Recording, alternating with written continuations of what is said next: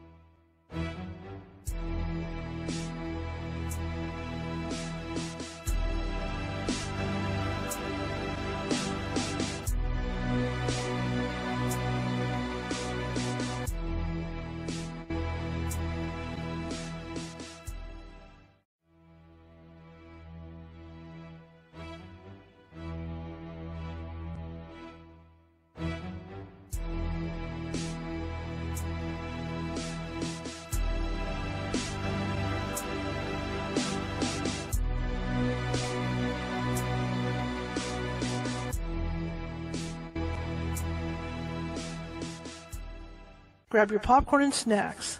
Find a comfy spot, take a seat or lie down, and let me transport you to a place of fantasy, ghost stories, ancient legends, odd creatures, alien encounters, and other magical topics. You may even decide to join the conversation. From faraway lands to your own backyard, with a small dash of pixie dust. Turn out the lights and open your minds. The journey is about to begin.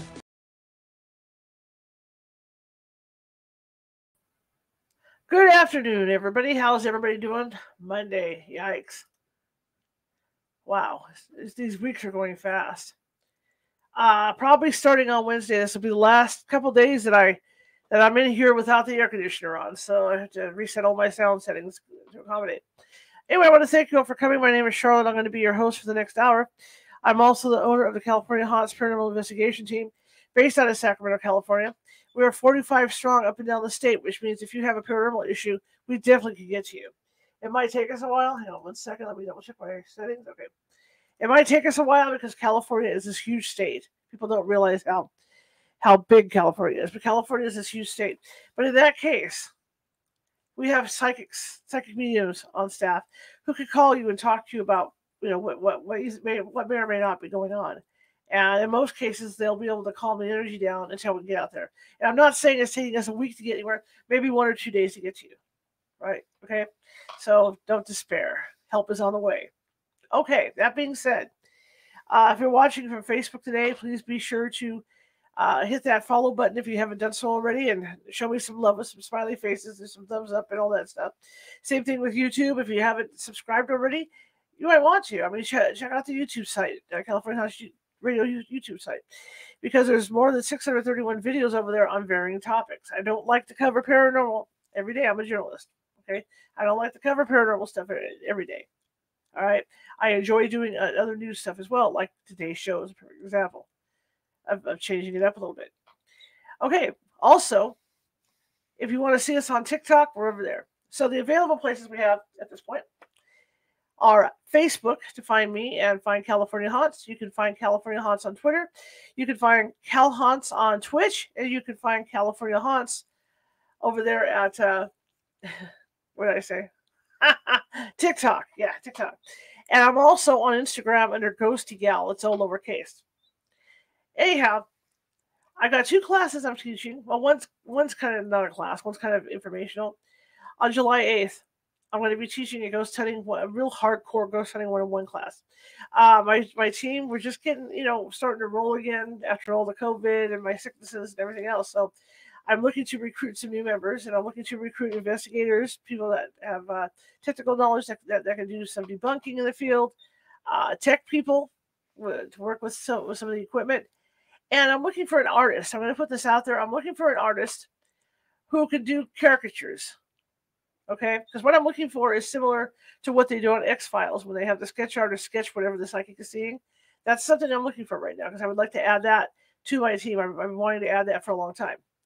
Which reminds me, I also want to add some psychic mediums onto the team too. So it's busy. So if you're interested in joining my team, okay, you have to go through that training, and the training's 2 to 3 hours. It's very intense on equipment and procedures because after all this time investigating, I like things done a certain way. So it's very intensive training. So if there's something you feel like you want to try and do, go over to the California Haunts Meetup page, sign up for that. I think I have 2 or 3 spots still left. Okay, it's an online course I'm going to be teaching through StreamYard.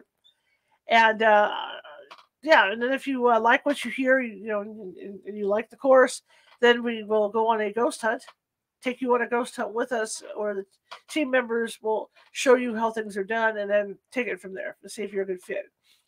So check that out. Now, the following day, on the 9th of July, that's another, I'm not going to say class, but it's an informational thing.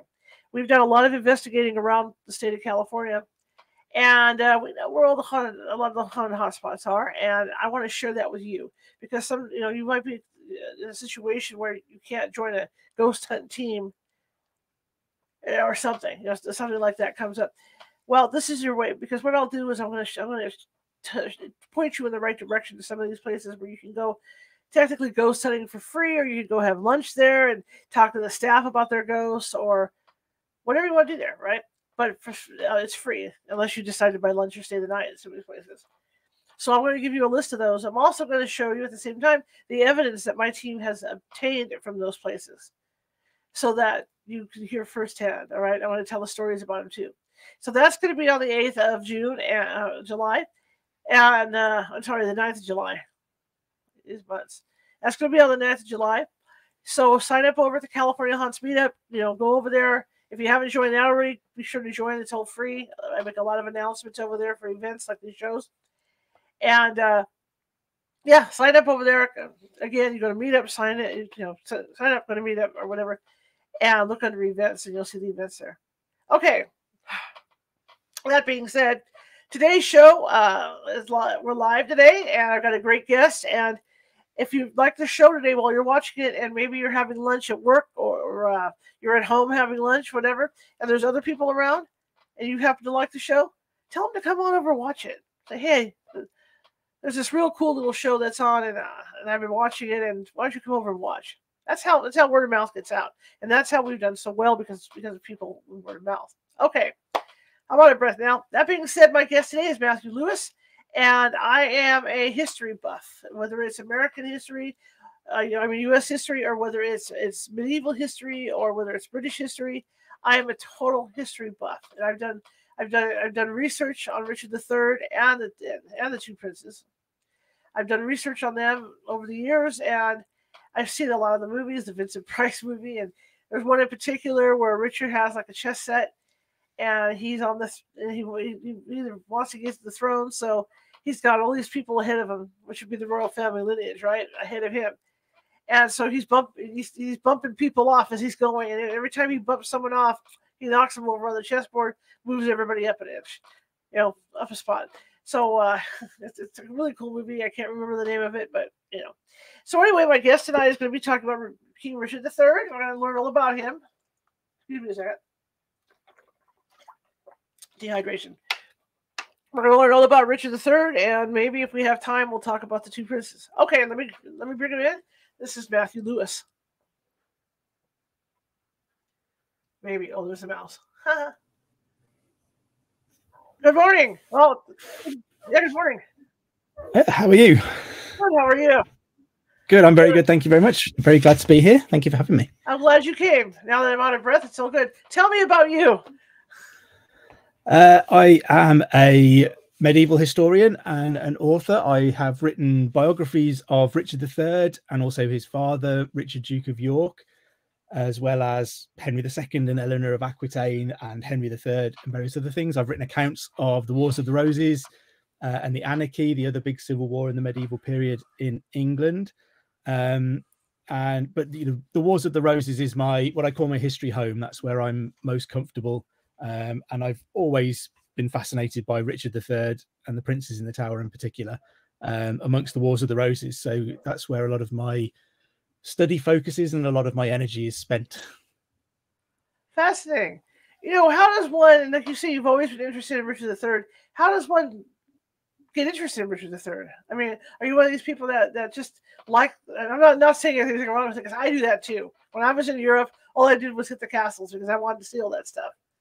Is that what it is for you, or it's just a topic that you like writing about? It's partly that, I think. I don't live too far away from Ludlow Castle, which is one that has strong connections to the House of York. It was owned by Richard's father. He was there a couple of times in his life, so I've always loved being there.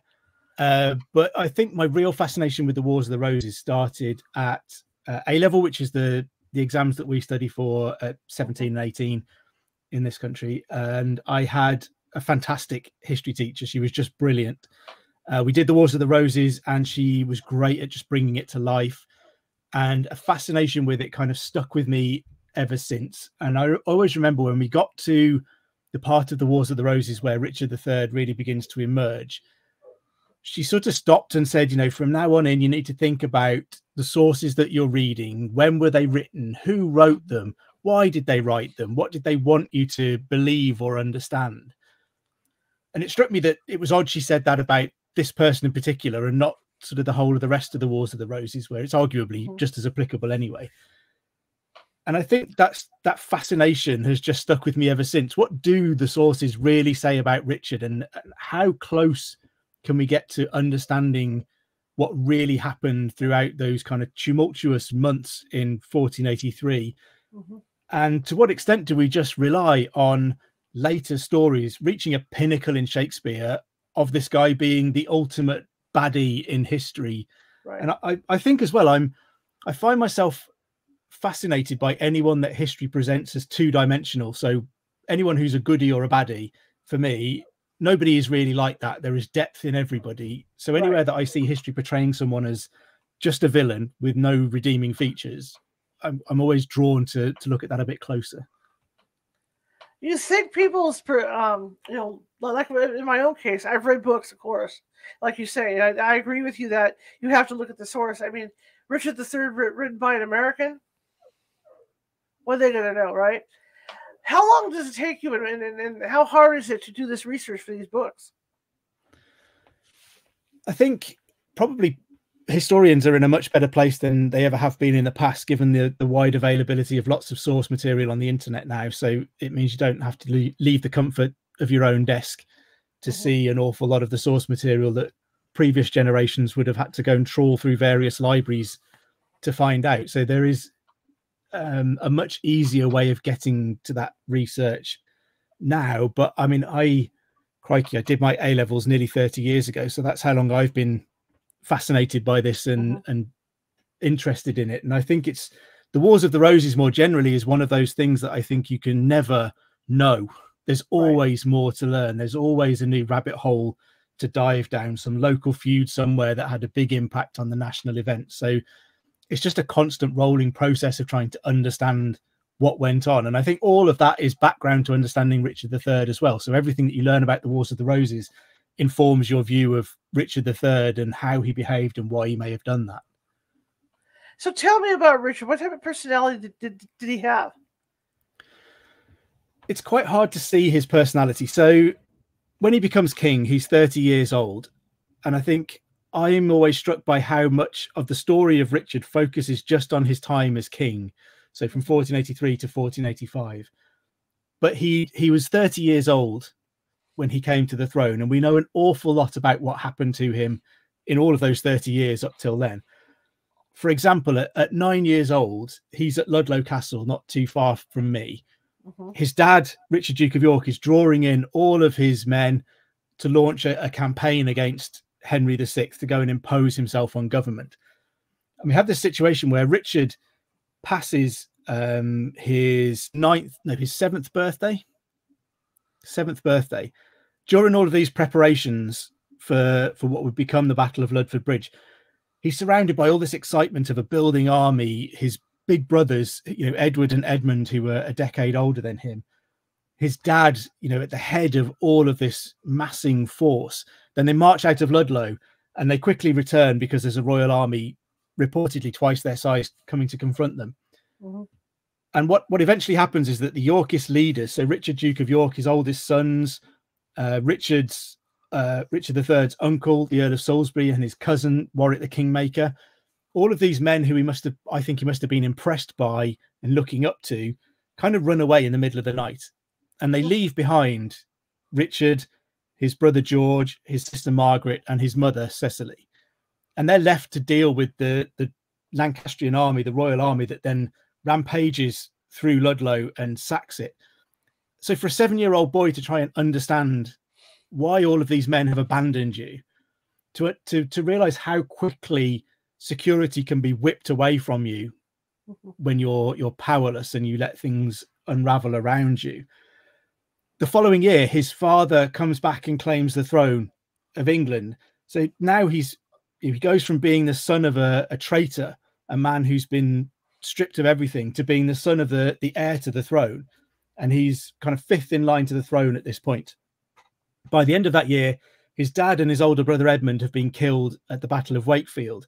His mom's put him in a boat with his brother George and a couple of servants, and they've been rowed out to sea, and they end up in Burgundy. I mean, this must be utterly bewildering for a boy who is still, just 8 years old. Right. There is a lot going on around his kind of maybe abandonment, his lack of security during his childhood.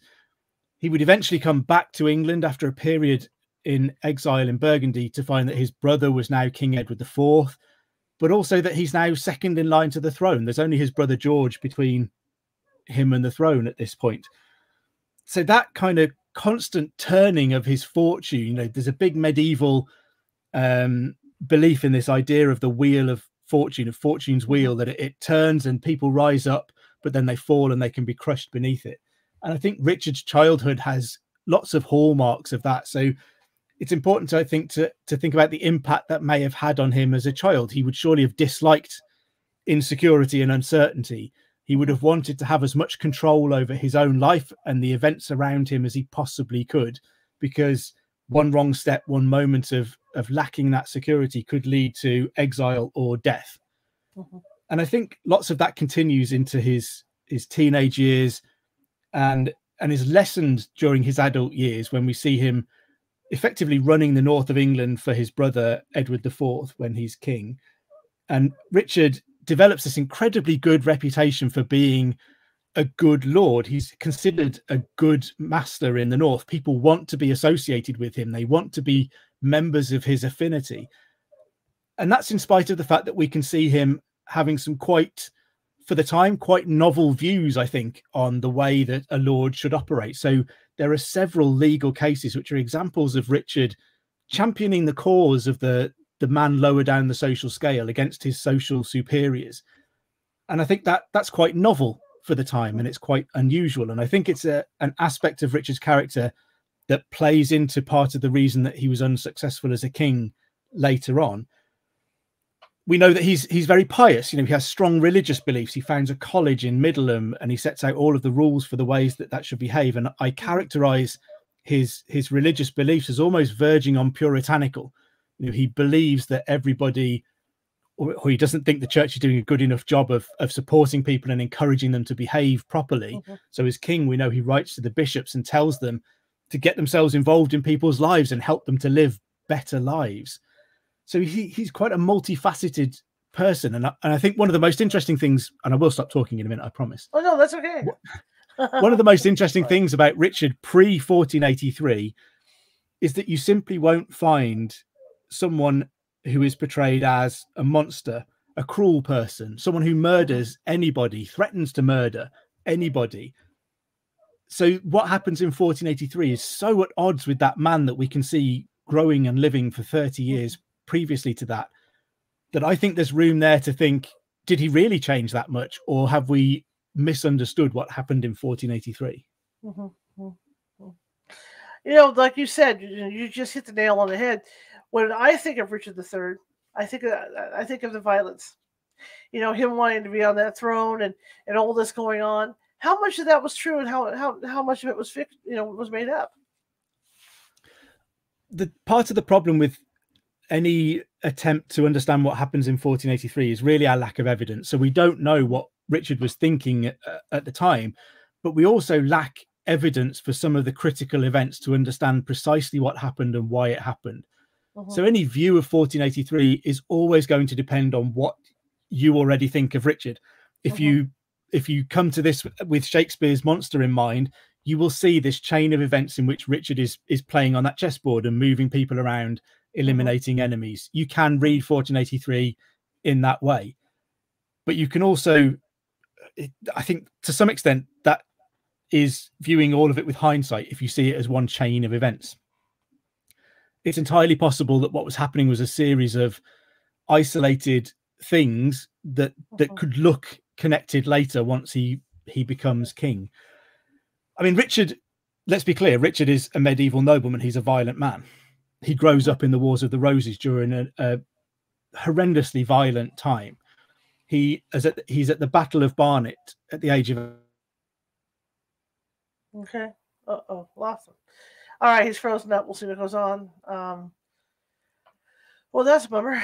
Okay, let's see if we can do this here. It's going to be like that today, huh? Okay. Either way, I want to go ahead and restart my end here and see if I can't get him back. Let's see here. Yeah.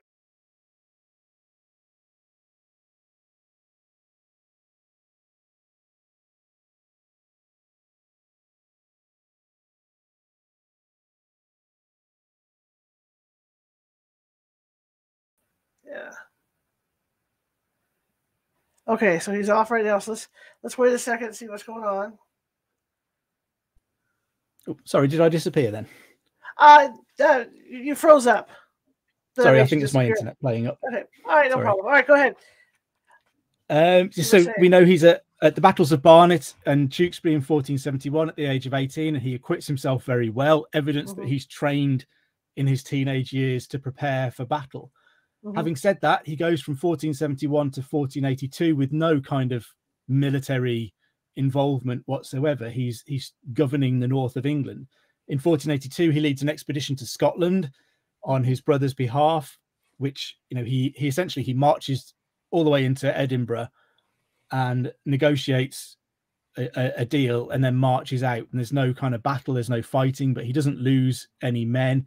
It's considered by some, or by many, I think, a successful campaign, although there is a school of thought that says, you know, this was a waste of money and time and effort, albeit, you know, he's ordered to do it by his brother. And then really Bosworth then is the next kind of military exposure that he has. And ultimately Bosworth is Richard's first battle as a commander, and he loses. So that's not a great record for him to have in those terms.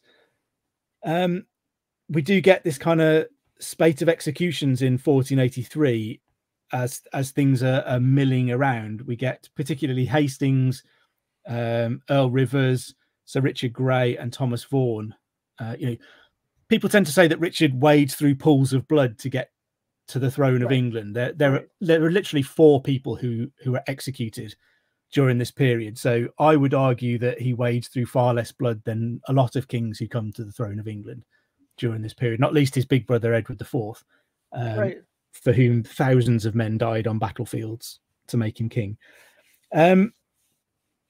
So I think we have to accept that Richard, as a medieval nobleman, is raised in violence. He grows up in the Wars of the Roses. He is surrounded by violence. Violence is a tool that is in a medieval nobleman's locker to be deployed. I would probably argue that you see Richard deploy it far less than you do of many of his contemporaries. Do you think that you know, as he got older, you know, like you say, maybe something changed, you know, with his personality? But was he able to have marry, have a family, have heirs, or how'd that work? So even Richard's marriage story is complicated. He marries a lady called Anne Neville, who is the younger daughter of Warwick the Kingmaker. So Warwick the Kingmaker is Richard's cousin. So, you know, this is fairly typical family marriages in the nobility. They marry around 1472. We're not entirely sure precisely what date they marry. And as a result of marrying Anne, Richard acquires all of the lands and territories in the north, which will become the cornerstone of his lands in the next kind of decade. But the problem that Richard has when he comes to marry Anne is kind of twofold. So Anne is a widow already. She'd been married previously to the Lancastrian heir to the throne, Edward of Westminster, who was killed at the Battle of Tewkesbury. And Anne's older sister, Isabel Neville, is married to Richard's older brother, George. And George and Isabel are, according to the chronicles, are bent on keeping the entire Warwick inheritance for themselves. So they don't want Anne to remarry and have to share the inheritance. So Richard ends up kind of butting heads with his brother George over who should get what in the inheritance. And ultimately Edward splits it in half, and Clarence gets the Midlands lands around Warwick and around those areas. Richard gets the northern portion, the Neville kind of heartland of the inheritance. We know that Richard we know that Richard knew Anne as a child. So he spends some time in the late 1460s in the household of his cousin, the Kingmaker. He's partly trained there, brought up to be a knight. And we know that he spent time with Anne. So we have definite evidence that they sat together at the same table at a feast for the Archbishop of York's enthronement. But aside from that, it's likely that they were around each other a fair bit at these Neville castles. So they knew each other. So that leads some people to suggest, you know, this was a love match. This is kind of almost a fairy tale love story. I think that kind of thing is impossible to see, and it's a little bit misleading to talk about in a medieval relationship. I think the way that we can characterize Richard and Anne's relationship is incredibly successful. Whether they were in love or not is almost irrelevant. They spend more than a decade in the north of England being incredibly successful, very popular, doing what is considered by most at the time to be an incredibly good job of what they do. They have one son who is named Edward, because everybody has to be called Richard or Edward. You know, they had a very small baby book in the House of York. Even his date of birth is uncertain. It's quite often put in the early 1470s. It's more likely to have been around 1476, we think now. They don't have any more children, and we don't know that Anne becomes pregnant at any point after this again. So quite why that might be, we don't know. A medieval nobleman would generally have an interest in having more than one son, more than one child, if he possibly could. Given Richard's experiences as a child, perhaps he didn't want more than one child. Yeah, maybe. Perhaps Anne was unable to have any more children after the first one. We're not sure entirely. So yeah, you know, I think they have an incredibly successful marriage for 10 years or so. One child who ends up becoming Prince of Wales when Richard becomes king. Very interesting. And I mean, the stories that have been written about him, you know, Shakespeare, and the movies that have been done about him, how accurate are they, do you think? I think they're not at all. Shakespeare, it's such an anomaly with Richard III. Quite probably he wouldn't be as famous and popular as he is if Shakespeare hadn't made him such a compelling villain to watch. I love Shakespeare's Richard III, but I think people tend to forget that it's a piece of drama. I always liken taking Shakespeare's Richard III as a history lesson to watching Downton Abbey or something and thinking, that's it, I know factually now, I know what happened in the 1910s and 1920s because I've watched Downton Abbey. Shakespeare would have been writing for a contemporary audience, and lots of people will say that Shakespeare wrote his play because he was writing for the Tudors, so he wanted to impress them by making Richard III, from whom they'd taken the throne, a monster. I would argue it's a little bit more complex than that. I think what Shakespeare writes is a piece of contemporary political satire that is wrapped up in history, and I think his Richard III, and a contemporary Elizabethan audience would have understood that they were meant to be seeing a man named Robert Cecil, who was the son of William Cecil Lord Burleigh, who was Elizabeth I's closest advisor. So we know that Robert Cecil had kyphosis, which is the forward curvature of the spine, that Richard had scoliosis, the sideways curvature that gives you a slightly raised shoulder. Robert Cecil had kyphosis, that forward hunching of the spine, which Shakespeare's Richard III has. He's described as James VI and First of England will later call him his little imp. He's considered a devious, nasty little man in many quarters. He arranged the succession of James VI of Scotland to the throne of England. And if Shakespeare was a recalcitrant Catholic, or a lot of his patrons were Catholic, as a lot of people believe, then he would have been looking at Robert Cecil and thinking, here's a man who is wandering around. Everyone can see what he's doing. He's plotting a Protestant succession when we could return to Catholicism. Everyone can see what he's doing in plain sight, yet we do nothing to stop him. And I think Shakespeare's play Richard III asks exactly the same questions of the audience. Richard comes on stage, tells us he's going to murder his wife, he's going to murder his nephews, he's going to have his brother George killed, he's going to get this other guy killed. And we just find ourselves as an audience laughing along with his jokes.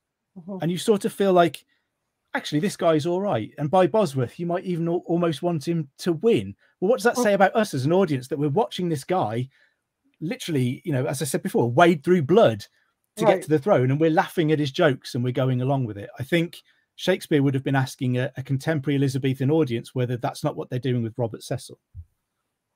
Yeah, but that is, I mean, isn't that true? I mean, it goes back through history that humanity likes blood. Humanity likes violence. I mean, look at, you know, ancient Rome and the gladiator battles. That was to take people's mind off of what was actually going on with them. But they loved it, you know, kill, kill, kill, and all that. So to me, that's a normal thing. So I can kind of see why Richard was put in, you know, written into this light, because people like it. So why not play into it?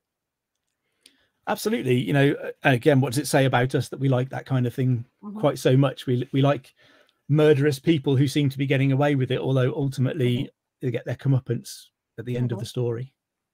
Well, look at this recent submarine thing that happened.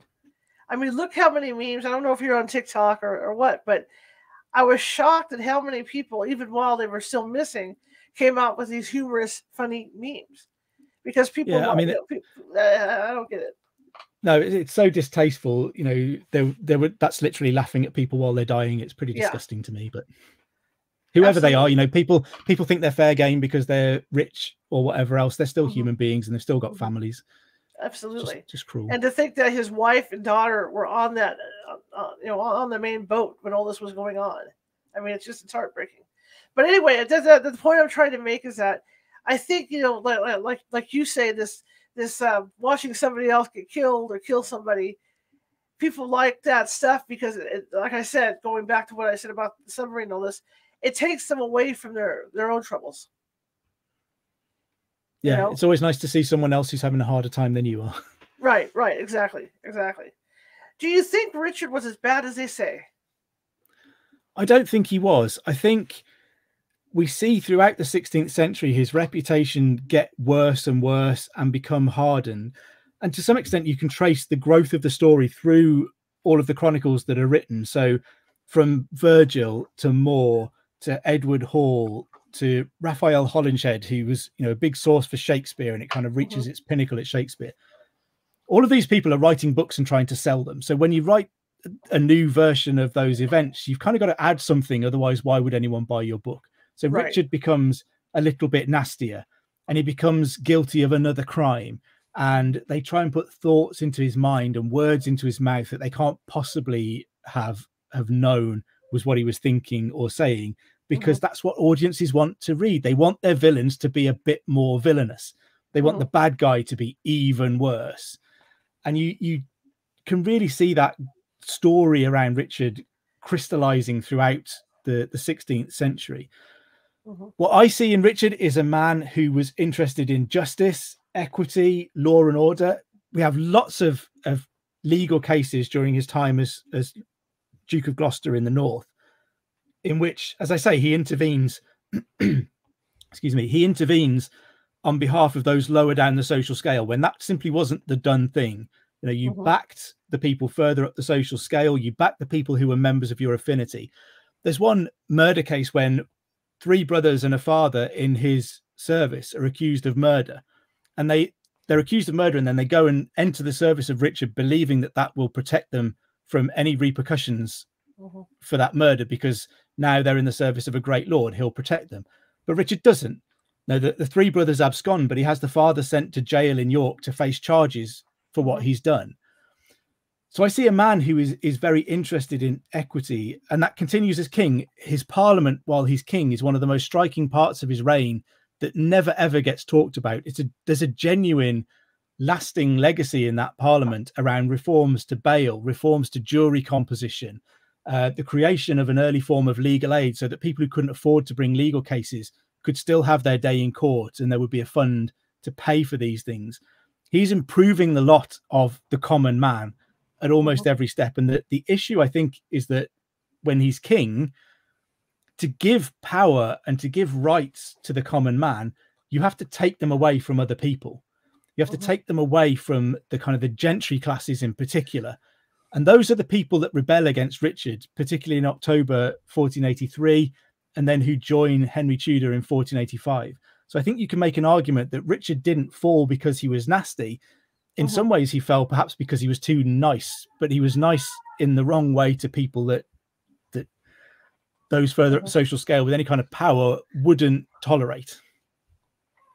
Well, and you also look at this too, for a ruler like that, in a way, having a nasty reputation could be a good thing.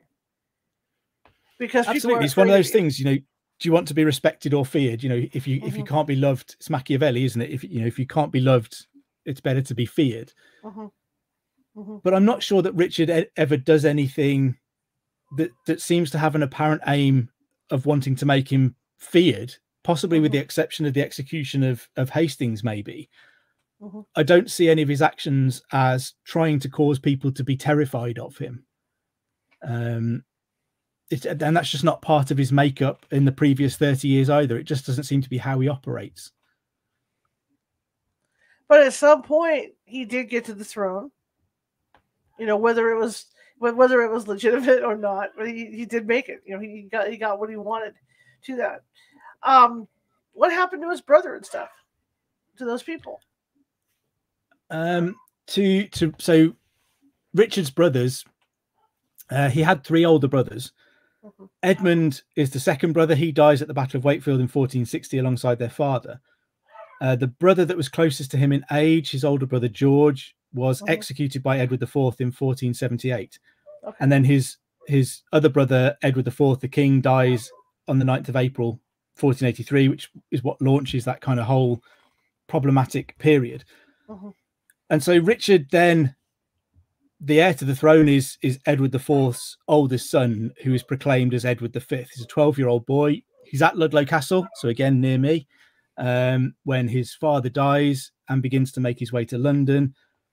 And we know over the weeks that follow that Richard would take Edward into his own custody. He appeared to have feared a Woodville plot, which there is evidence that they were up to something, I think. Uh-huh. He arrests Earl Rivers, who was taking care of Edward V, takes custody of Edward V, takes him to London, and both before Richard leaves the north and when he arrives in London, he causes people to swear oaths of loyalty to Edward V as the rightful king. Uh-huh.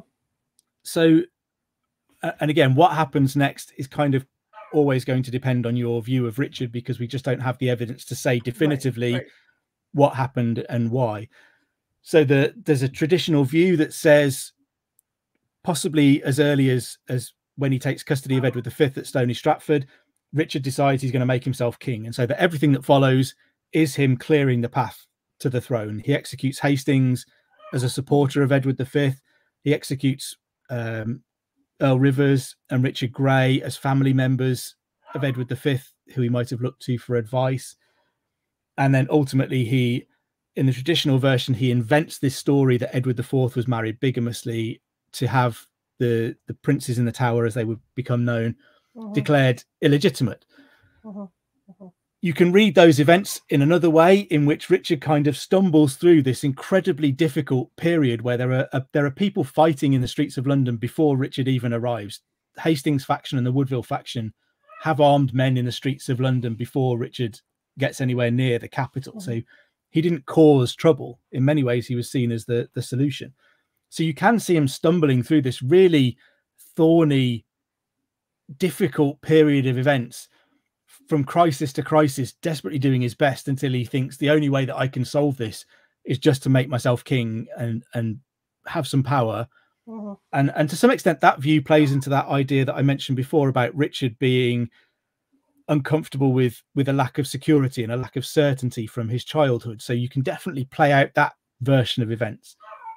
But I think there's also a version of 1483 in which Richard is a much more genuine operator, when some of these issues are isolated incidents that aren't connected in that way, that's sort of this unbroken thread that leads him to the throne. For example, Hastings. So on the 13th of June, Lord Hastings is kind of dragged out of a council meeting at the Tower and beheaded inside the Tower of London. Wow. Lots of people say he didn't have a trial. Yeah. Lots of people will say that Hastings didn't have a trial. There's a complicated issue there in that Richard, as Constable of England at the time, had the power to convene a courts-martial for treason based on evidence that he'd seen. He could act as judge, jury, and order an execution. There was no right of appeals. Pretty draconian, but those were powers that he'd held for kind of 15 years as Constable of England, and that he understood well. So there is an argument that Hastings had a trial for treason and was judicially executed. What was that treason? Again, it's possible to see those who were gathered at that council meeting, a small meeting, were all still in receipt of a pension from the King of France following Edward IV's invasion of France in 1475, for which he was paid off effectively. As Edward IV was dying, Louis XI of France was kind of reinitiating hostilities. He was raiding English shipping in the English Channel. He was attacking the south coast of England. The campaign to Scotland that I spoke about earlier in 1482 may well have been a precursor to this building hostility from France as part of that old alliance between Scotland and France. And we know that Hastings had also said that if the Woodvilles were allowed to remain in power, he would go to Calais and barricade himself in there and find a way to fight the Woodvilles. On top of that, we know that during this period, a ship full of cash was seized on the south coast of England. Coming from France, no one knows what that cash was for, where it came from, or where it was going. So if you put all of those pieces of a jigsaw together, it's possible that what Richard saw was people who were in the pocket of the King of France, who were threatening to go to France at a time when France was becoming hostile to England, who were potentially receiving funds from the King of France in the form of a shipload of money to further their efforts to get control of the government of England. So Richard could well have seen that as collusion with the enemy, as treason, in that sense, that Hastings was now becoming a dangerous liability. And so therefore he's tried for treason, found guilty, and if you're guilty of treason, you get executed. So it's possible, there are several ways to interpret what happens with Hastings. I think people have a tendency just to rush through the idea that Richard was ploughing away to the throne through all of these people that get out of the way, and that you need to sometimes think about whether we could separate those events into different moments that culminate in the same thing, but not in the same way. Now, you mentioned the princes in the Tower. Tell me a little bit about how that came about. So Edward V, as I said, is proclaimed king, gets to London, is installed initially at the Bishop of London's palace and then in the Tower of London. And at this point, when he's put there, there's nothing sinister about this. The Tower of London is a royal palace. It's where medieval monarchs go to prepare for their coronation. So there is nothing unusual or sinister in Edward going to the Tower of London in the first instance. His younger brother, Richard, Duke of York, is 9 years old at this point. When Richard takes control of the person of Edward V, the prince's mother, Elizabeth Woodville, so the widow of Edward IV, takes her other son, Richard, all of her daughters, and also her son from her first marriage, a man named Thomas Grey, the Marquis of Dorset. She takes them into sanctuary at Westminster Abbey. And then we're told that council complains to Richard that he isn't, talking to Elizabeth Woodville and convincing her to come out of sanctuary. We then get some negotiations. There's some suggestion that Richard has men surrounding sanctuary, and that this is a threat of violence, that he might breach sanctuary. But it's also in the context of the fact that Thomas Grey, the Marquis of Dorset, flees from sanctuary in a desperate attempt to get to the continent. So we know that people are trying to get out of sanctuary. So these people could be guarding the streets rather than being a threatening, oppressive force. And we also know that Margaret Beaufort's physician, a man named Lewis Caerlyon, is going into sanctuary to visit Elizabeth Woodville and make plans. So Richard would have good reason to be suspicious about who's going in and out of that sanctuary. Right. It's not necessarily the case that he was threatening to breach the sanctuary at all. Ultimately, it's the Archbishop of Canterbury who goes in, talks to Elizabeth Woodville, asks for Richard, Duke of York, to be allowed to join his brother in the Tower to prepare for the coronation because it's proper that he should be there. And the Archbishop of Canterbury vouches for Richard, the older Richard. There's another Richard. The Archbishop of Canterbury vouches for Richard and says, I will guarantee that no harm will come to this boy. And it's interesting, I think, that the Archbishop of Canterbury never feels the need to say, crikey, I got that wrong. I'm so sorry. I need to make amends for giving this vow. He never ever does that.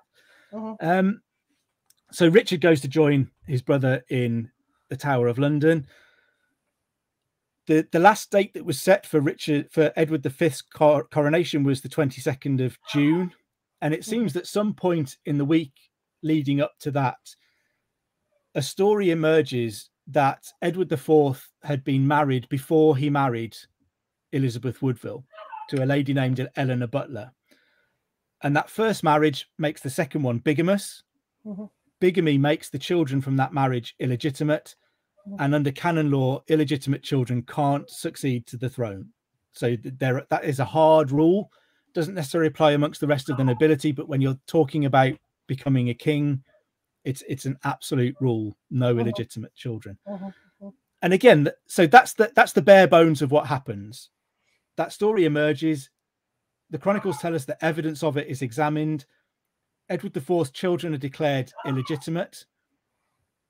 They then think about who's next in line to the throne. It could be the Edward Earl of Warwick, who is the son of Richard's older brother George, so arguably has a senior claim.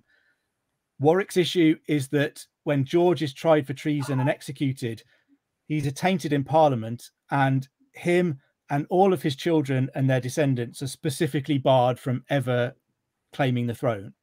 So Warwick is still legally unable to become king following that 1478 Act of Parliament. And so the next heir is Richard. He's the only other remaining son of Richard, Duke of York. He's the only remaining brother of Edward IV.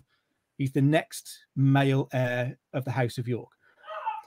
And so, as I say, that's the bare facts of how Richard becomes king. Again, it's down to how you interpret it and what you think his motives were during that period. Lots of people will say that bigamy story is a plant. It's a fake. It's a fraud. I'm not so convinced. I mean, when Edward IV marries Elizabeth Woodville, he does it in secret and keeps it secret for several months before he tells anybody about it. So the idea that Edward could marry in secret is utterly believable because we know he did it with Elizabeth Woodville. Is it impossible that he did it before as a way to get a woman into bed? Plenty of people at the time, I think, wouldn't have thought that was impossible. We know that people examine evidence of this. We don't know what that evidence is, I presume, because it's destroyed when Henry VII comes to the throne, and he has to re-legitimize Edward IV's children because he needs to marry Edward IV's daughter, Elizabeth. So we can't see that evidence. We know it was accepted in 1483, but we can't see it now. Yet people will say it's fraudulent without being able to examine that or understand in what way it might be fraudulent. One of the big arguments, I think, around the illegitimacy story, the bigamy story, is that it was way too convenient for Richard to be true, that it should emerge at this time. I mean, I'd suggest two things. I'd suggest it's not very convenient for a man who has sworn oaths of allegiance to Edward V and caused everybody else in the kingdom to swear oaths of allegiance, to a man who is minting coin in the name of Edward V, making proclamations in his name, preparing for his coronation. It's not very convenient for this story to suddenly emerge. Right. But I'd also suggest that this story, I don't see a situation in which this story could have come out before the death of Edward IV. There is a strong suggestion that this story may have been part of the reason why George was executed in 1478, that he was threatening to bring this story into the light. And so if Edward IV would execute his own brother for threatening to make this story public, who else during the life of Edward IV is going to come out and say, I know this? Right. It's a guaranteed death sentence. So in many ways, I think it needed, if the story is true, and that is a big if the story is true, it needed Edward IV to be dead for it to come into the light. And I think that's why the timing is what it is. And that's why, far from being convenient for Richard, it's actually incredibly inconvenient. Well, what happened to the two princes? I mean, there's a lot of speculation out there that they were executed and they were buried somewhere on the grounds, or they're stuck in the wall in the castle, or what do you think happened to them? Yeah, so again, we lack any evidence to be certain, so we're into the realms of speculation and opinion. So lots of people do think they were murdered, either by Richard III on the orders of Richard III, possibly by the Duke of Buckingham, and other suspects abound. And I think Nathan Amin, who's a friend of mine, always says that the unfortunate thing for the princes in 1483 is that, with the exception of their mother, almost everybody else in England had a vested interest in them being dead. Everyone else could be given a reason to want them out of the way. Wow. John Howard becomes Duke of Norfolk, which was a title that had belonged to the younger of the princes. So he had a reason to want him out of the way. My theory is simply that in Richard, I don't see a man whose first response to a crisis is to murder two small children, let alone his nephews, who are the sons of a brother who I think he saw as very much as a father figure, who he's been loyal to for more than a decade. I think he would have at least tried something else. I think, my own interpretation of what may have happened is that I think the boys would have been separated. They grew up completely separate. Edward V could well have gone to the household of the Council of the North in the north of England, where Richard has castles filled with men who've been utterly loyal to him for more than a decade, where he is well liked and he knows who he can trust. And I think perhaps the younger one, Richard, could have gone over to Burgundy, where Richard's sister Margaret was the Dowager Duchess of Burgundy, so has lots of power at court and is able to perhaps care for her nephew and bring him up sort of out of the limelight over there. I then think part of the reason that I doubt Richard killed them as well is simply that if he killed them or had them killed, it's so that they can never be a threat to him. Right. But in order to achieve that, he needs everyone to know that they're dead. Everyone has to understand that they're dead and they can't be a threat. But nobody ever knows that. That's the reason they continue to be a threat throughout Henry VII's reign. You look at Perkin Warbeck in the 1490s. How was he able to even claim to be the younger of the princes in the Tower if everybody knew that that boy was dead and nobody believed that they were alive? Wow. So for me, if Richard killed them and then kept quiet about it, he does it for no gain. So I think the boys survived his reign. I think Edward V emerges again in 1487 in what we remember as the Lambert-Simnel affair, which is traditionally believed to be about Edward, Earl of Warwick. But I kind of think the Tudor government used that fact that annoys all historians and anyone who tries to study the Wars of the Roses, that everyone is called Edward or Richard. Right. And there's an Edward emerging in Ireland, and he just says, well, I've got an Edward over here in prison, so it can't be him. And they kind of, it's all smoke and mirrors, and they make a bit of a mess of it. And I think there is good reason to believe that the person we remember as Perkin Warbeck could well have been the younger of the princes in the Tower. And so that's my personal belief. But I think what I dislike about the traditional view of the fate of the princes in the Tower is that people tend to view it as black and white, a closed book, a done deal. Absolutely no nuance around it. So I don't ever claim to have solved the mystery. I don't claim that my version is right. All I say is that I think there is lots of room to think more closely about what happened than the traditional view normally does. Now let's look at Richard as a ruler. How did the people adapt to him, or how do they feel about him? In terms of, and again, this varies. So the nobility are largely loyal to Richard. We don't find anybody amongst the nobility who abandons Richard. The common people seem to love Richard, and we know from that track record in the north that he has a good history of taking care of the common people and appealing to them and doing things that are for their benefit. So, for example, we have a quote from the Bishop of St. David's, who talks about Richard on his progress being rapturously welcomed by crowds who thank him for improving their lot, and he deals with legal cases in person. He gives lots of land that's been taken as royal forest land and gives it back to the people as common land. And the Bishop of St. David says that, you know, wherever he goes, the people offer him money. So when he enters a town, they'll offer him money and presents, and he refuses it. He refuses these gifts and said he doesn't want their money, he wants their love.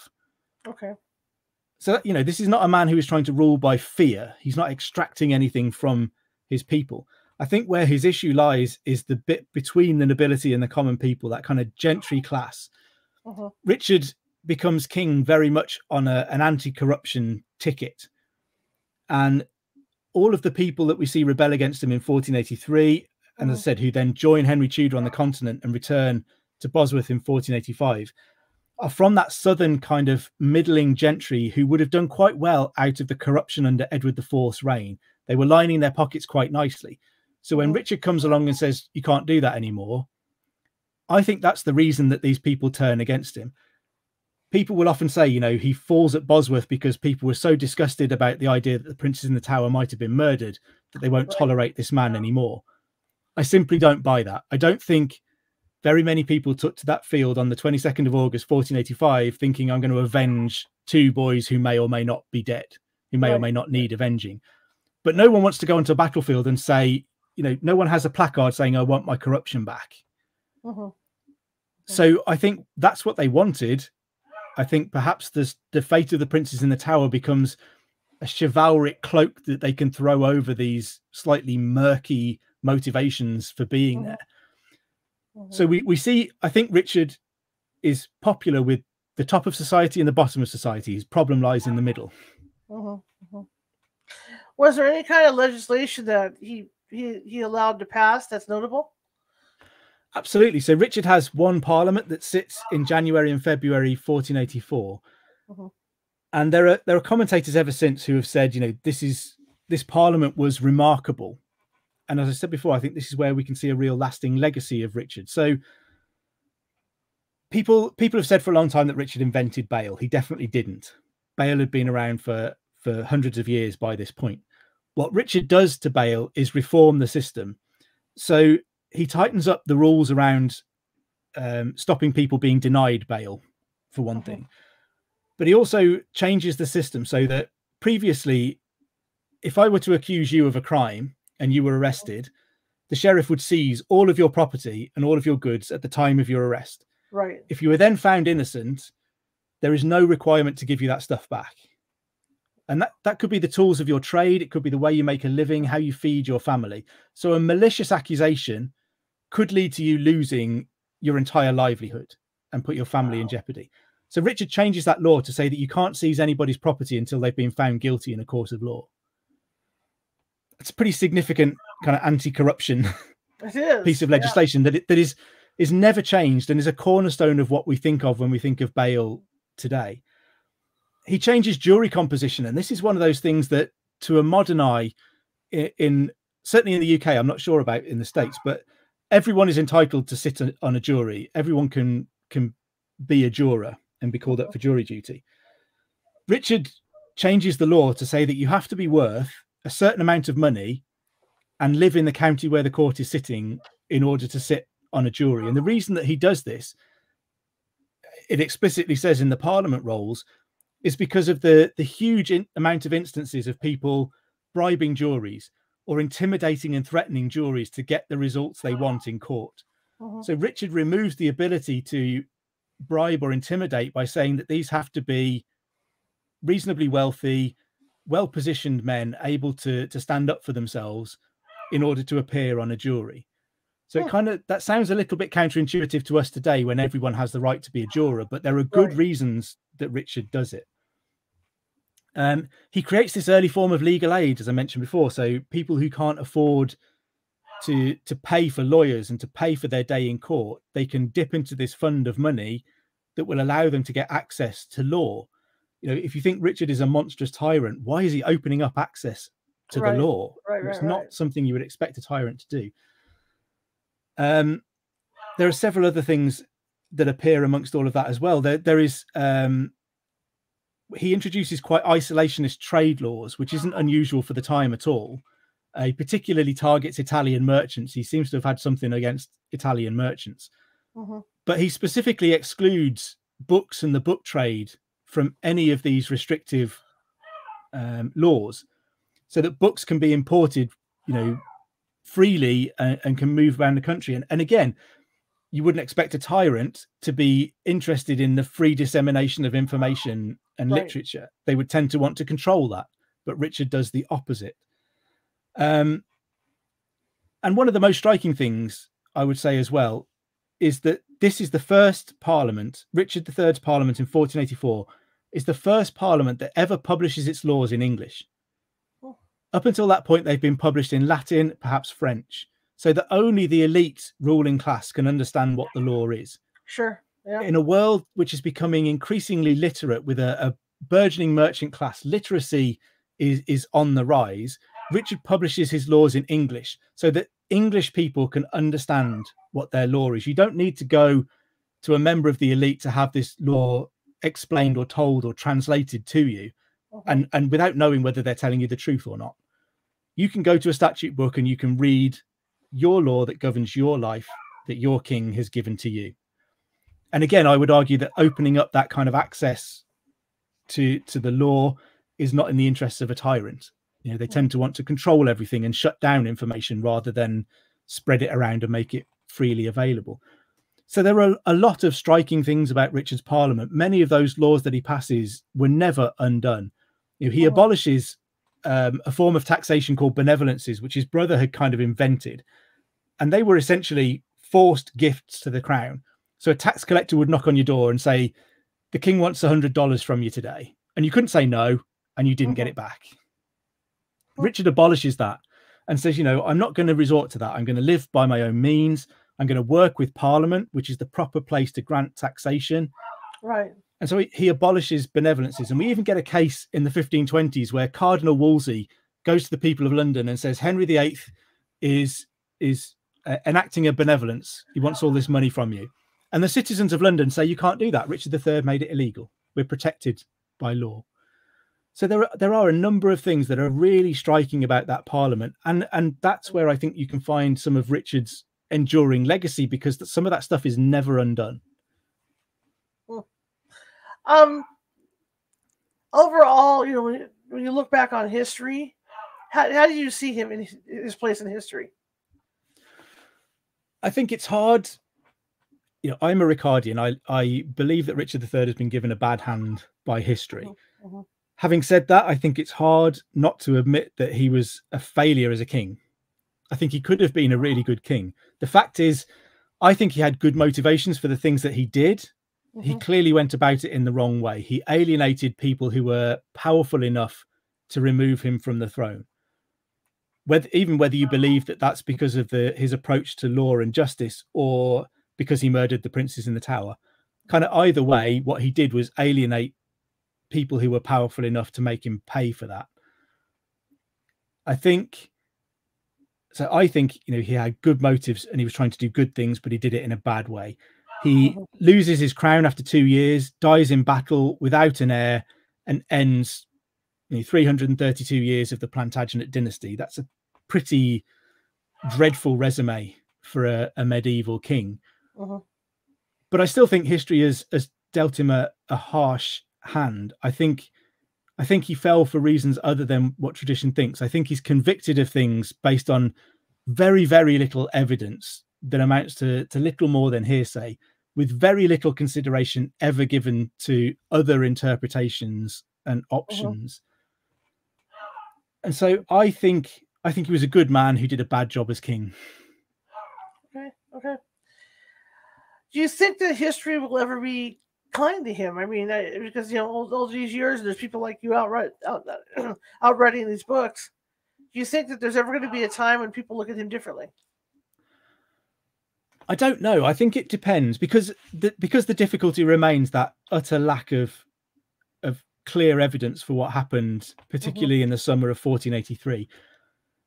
So unless new evidence emerges, which everyone is comfortable, you know, rallying around and saying, we believe this source and it says A or B, you know, I don't know which version of events that is.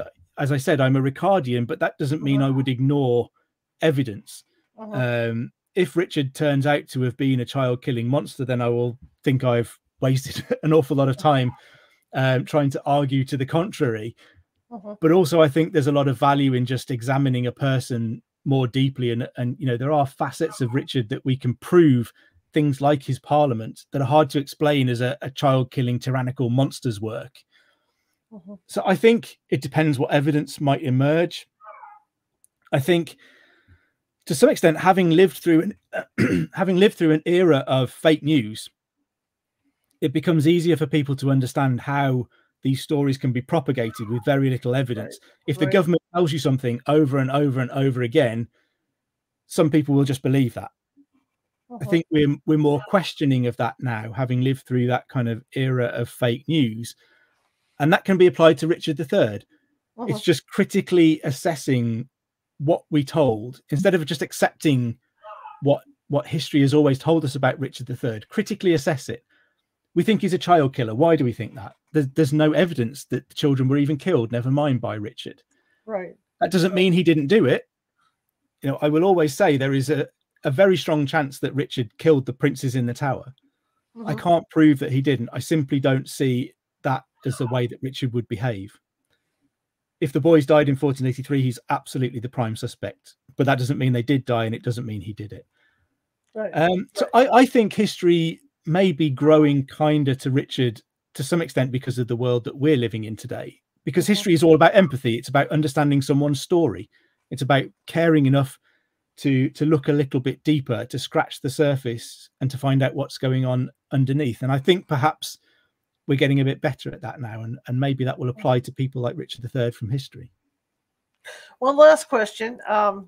You're standing on the main strip in Las Vegas, and you got your book, Richard III, the fact or fiction one.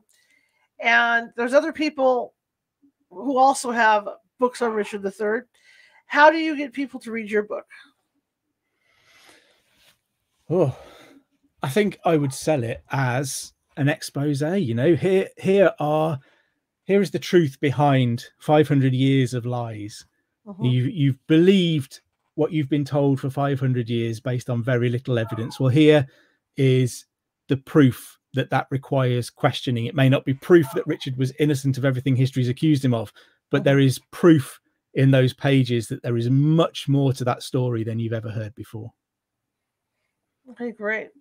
Matt, I want to thank you for coming on. I really appreciate it. This hour went by like crazy. I'm so fascinated by this stuff. Thank you very much for having me. It's been an absolute pleasure. I would love to have you back on at some other point to talk more about some of your other books, the War of the Rose, the War of Roses. I would love to talk about that. Go into detail about that. How can people find you? I am on Twitter, Facebook, and Instagram far too much. I'm on Twitter and Facebook as Matt Lewis Author. I'm on Instagram as Matt Lewis History because for some reason I went with a different handle on Instagram, which was stupid in hindsight. I host a podcast called Gone Medieval for History Hit. So we cover anything from the year 500 to 1500, all points in between, stories of kings, queens, battles, but also of everyday life and unusual stories that you may not have heard before. So you can find that wherever you get your podcasts from. It's called Gone Medieval. And I work for History Hit as a presenter as well. So I make documentaries. I made one about the Princes in the Tower. Awesome. And several other bits and pieces around. I currently got a series coming out on castles. So the first one came out a few weeks ago on Bamburgh Castle. There is one out on Thursday this week on Ludlow Castle, which is my favorite castle in the world. So I get to go and explain to everyone why I love it so much there. So you can find me at History Hit on the Gone Medieval podcast or on social media anywhere. All right. Well, thank you so much for being on here again. And I'll be in touch. Like I said, I'd love to get you on to talk about other stuff. Yeah, anytime. Thank you very much for having me. Right. You have a great evening. Thank you very much. Have a good day. Bye. All right. That was really cool. I love medieval history. I'm going to have a drink of water here. It's warm in here. I love medieval history and studying all that, and wow, that's all I can say. Okay, gang. Tomorrow we're shifting gears back to paranormal, back to cryptids. Our good friend Arla Caltech's going to be with us, and she's going to be talking about her life with the Sasquatch. She has a very unique life, a natural life, where she believes that the Sasquatch are communicating with her in subtle ways, and it's interesting to see because I see her posts every day online, and it's really cool. So some of the stuff that she's showing online. So she's going to be with us. We'll be back at our usual time at 6:30 p.m. Pacific tomorrow. So be looking out for that. And again, if you're watching from Facebook and you like what you see and you haven't done so already, I'm sorry, I'm kind of slow today, and you haven't done so already, please follow. Give us a thumbs up. Give us a happy face, that kind of thing. Because what it does is it puts us up in the algorithm. There's an algorithm on Facebook. There's an algorithm on TikTok. There's an algorithm on YouTube. So the more thumbs up and happy faces we get, the more Facebook distributes us out. Okay, so, and that's the same thing for YouTube. And also, if you're watching from YouTube and you like what you saw today, please be sure to hit that subscribe button. It doesn't cost anything to subscribe, right? Okay. All right. Well, I'm gonna bug off now because I have things to do, and I apologize for the dog in the background. He's senile. He's almost 18, so he has his moments. But thank you everybody for coming, and for those of you that are just getting home from work, which will be later on when you see this show, thank you for watching. I'll see you guys tomorrow, 6:30 p.m. Pacific. Have a great one.